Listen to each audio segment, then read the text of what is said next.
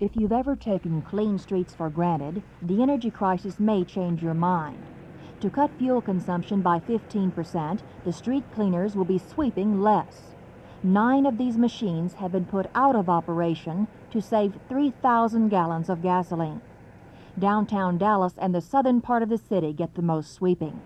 Public Works officials say, though, that the streets will still be cleaned, just not as often. The litter section is trying to save fuel, too. Litter inspectors are now doubling up 2 to a car, eliminating the use of 13 vehicles.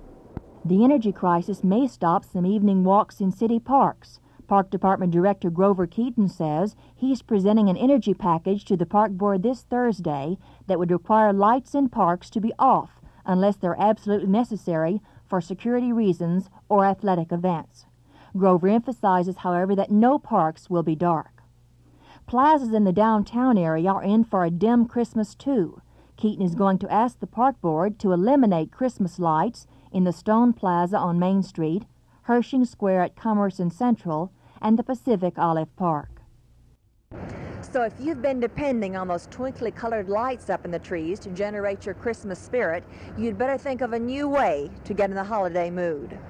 Martha McIntyre, Channel 8 News at the Stone Plaza in downtown Dallas.